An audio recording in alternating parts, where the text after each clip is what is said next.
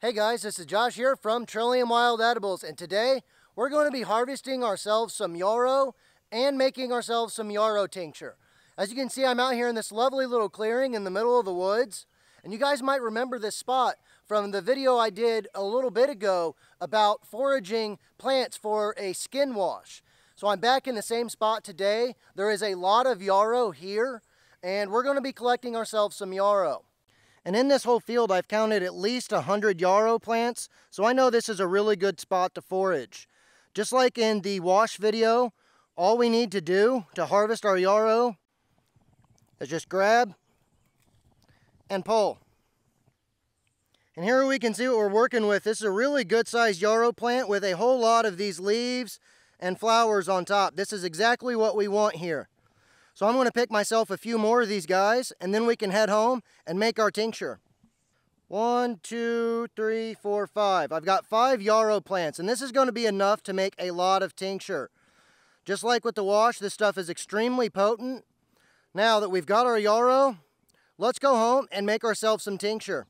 Now you can see all these yarrow plants that we just collected earlier, and you can see how I cut them up a little bit. That just makes them a little easier to wash off because they are rather large. Some of these were like almost 3.5 feet tall, so it wasn't going to fit in my sink very well. So I just went ahead and cut them up a little bit.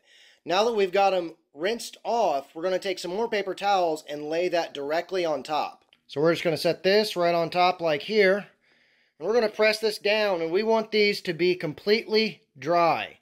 The reason we want it to be dry so that way there's no water in our tincture. You can see these very, very fine leaves, and these guys really do hold a lot of water, so keep that in mind. So I'm going to give these guys a few minutes here to dry up, and I'll get back to you. Okay, now once we've got our yarrow fully dried off, we just need to get ourselves a couple of more things. We need to get ourselves a clean mason jar with the lid and the top, and we need to get ourselves some 40% alcohol. I normally use vodka, but you can also use Everclear for this, or you can use moonshine if that's your preferred extractant of choice. The alcohol here is going to be our extractant. And this is going to extract all the medicinal qualities of our yarrow.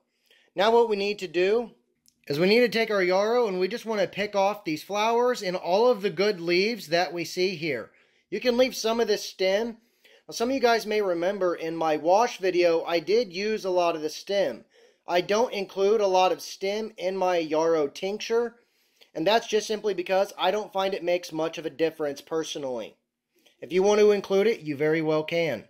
Another thing I want to mention is that you can use your yarrow fresh or dried. I prefer using mine fresh, but some people like it dried. It's not going to make a lot of difference whether you use it fresh or dried though, at least in my experience. So if you prefer it dried, use it dried. If you prefer it fresh like I do, use it fresh just like this. Right there you can see that little bitty black spot. That's one of the things that we definitely want to make sure that we don't include in our tincture. So I'm just going to pick the flowers and the leaves, all the good leaves off of here, and I'm going to put them right into our mason jar right here. Right here we can see all the yarrow leaves and flowers that we had shucked off of our yarrow stems. And we're just going to simply cut these up a little bit or macerate them. I prefer to use a pair of scissors and just simply cut them up. This is going to help, basically help extract more of the medicinal qualities and medicinal chemicals that we're going for from this herb. And once we have our yarrow cut up really nice, we can see this here. And once you cut this up, you're going to get an extremely floral flavor, a very strong, astringent, herbal, florally flavor and smell coming off of these guys. It's absolutely phenomenal. We're just going to take all this and we're just going to drop it right into our jar. Okay, now you can see what we have right here. This is our yarrow in our jar. Now you may see all these little bitty fine particulates right here. Those are going to be strained out whenever we actually jar our tincture, which is going to happen in a few weeks. I'm not going to show that on video because I've already done a video on how to jar tinctures.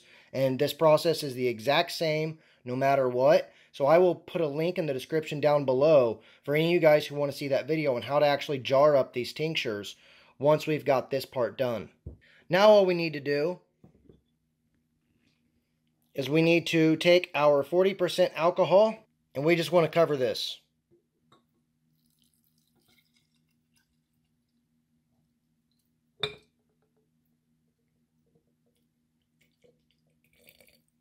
Okay, now right here we can see what we have here.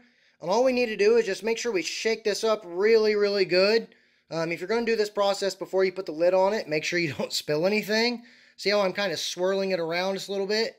This kind of helps to agitate it and helps really extract more of those medicinal qualities and chemicals that we're actually going for here. Okay, there we go. Grab our lid. We put that bad mamma jamma on there. Swirl it around really good here. Just swirl it around really nice.